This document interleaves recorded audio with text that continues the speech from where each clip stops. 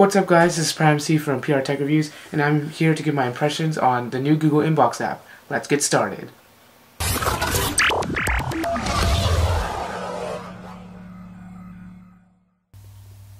So as many of you may know, Google Inbox is a new app by Google. So basically it's like a card-like UI, and what I like to describe it is a Google Now and Gmail got combined and had a kid, and this is what happened.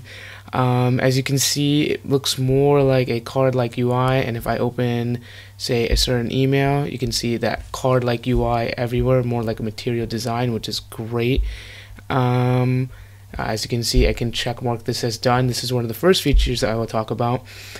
Basically, on the mobile versions of the app, there are different gestures, and I'll have that right now in a side video. You'll be able to see those gestures. But basically, you have a pin gesture, a snooze/remind me later gesture, and a done gesture.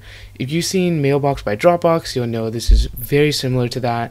It's basically Google's interpretation of it, and it's pretty much flawless. If I want to get this email done, all I do is click the check mark, and now it's marked as done. Say I want to, as you can see right here, I snooze this email, snooze for 1 day.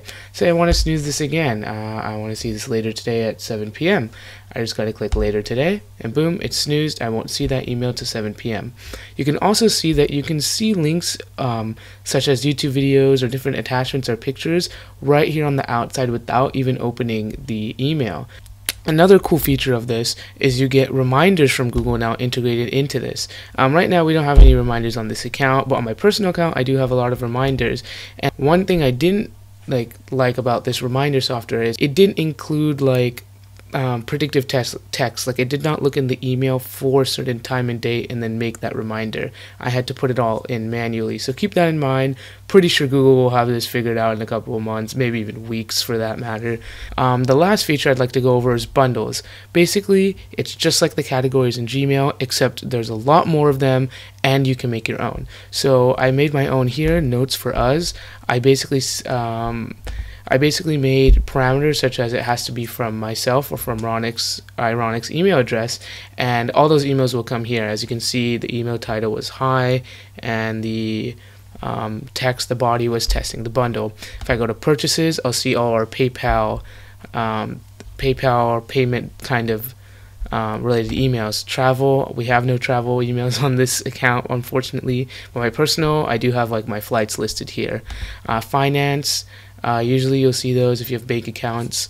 This one's not linked to any. Social is one that will always be popped up in anybody's. You'll get your Facebook, Google+, Twitter, YouTube, everything here.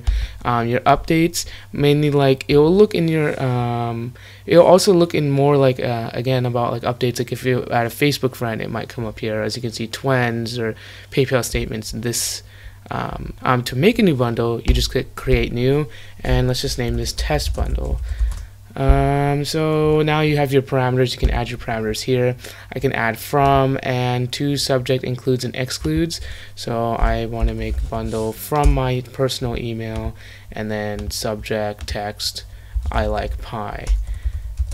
So now that if I send anything that from my email with the subject I like pie, it will go into this bundle called test bundle, which is pretty neat. It's very good at organizing emails, and it looks great, and especially on a mobile OS, which this is the same exact look on the mobile OS.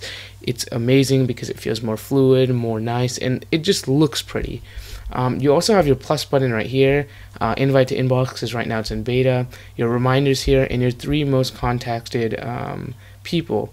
So you can quickly write them an email that composes just like Gmail. It reminds you a lot about Gmail.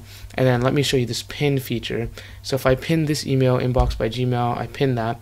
If I click this at the top, I'm able to see only my pinned emails. So you can pin important stuff to get back to if you don't want to snooze it, if you want to pin it instead.